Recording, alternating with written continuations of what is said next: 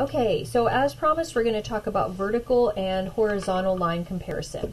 So what that means is horizontal, let's go with the horizontal first, would be looking at comparisons going this way, and vertical would be looking at comparisons going this way. So for example, if I wanted to compare the end of his head, it looks like it should be vertically, it's going to be the same as kind of where the neck starts. So I need to look at mine, and oh, I can see I have a big problem because the end of his head is more like right here, and that is not where it should be. So we're going to need to do some work with this head and neck area, and I figured that out by doing my horizontal comparison. Okay, so let's go ahead and fix that first. I'm actually going to erase this whole thing, and it's a good idea to do this first. You don't want to have that head all drawn and then you've got a problem. Okay, so right now I just have some shapes. It's easy to fix. Okay, so let's look at our reference photo. The back of this head needs to be even with here. So let's look at our, probably right about here. The back of the head should be somewhere like that. Okay, so let's do our and we already know how tall it needs to be. I think that's pretty accurate. We can double check that. So we'll double check that by checking our body and comparing it with how high our neck needs to be. So there's our body, ends right there. And the top of the head, it's about 3/4 as long.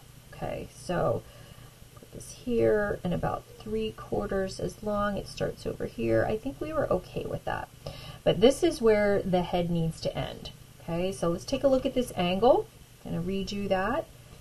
Check that angle. It goes like this.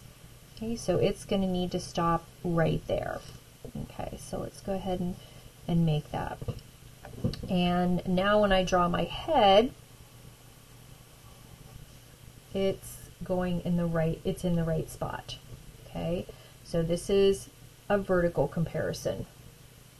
Okay, all right, so let's add the beak.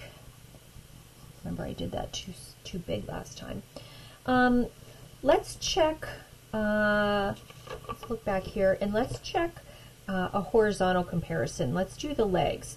Those knees, if I compare them horizontally, those knees are almost exactly across from each other.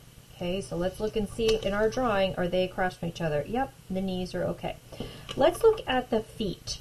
So if I put my measuring tool underneath the bottom of this leg ends up higher, right? So let's make sure that happened. Oh, that did not happen. That leg is actually lower. So I know that I need to shorten this leg up a little bit.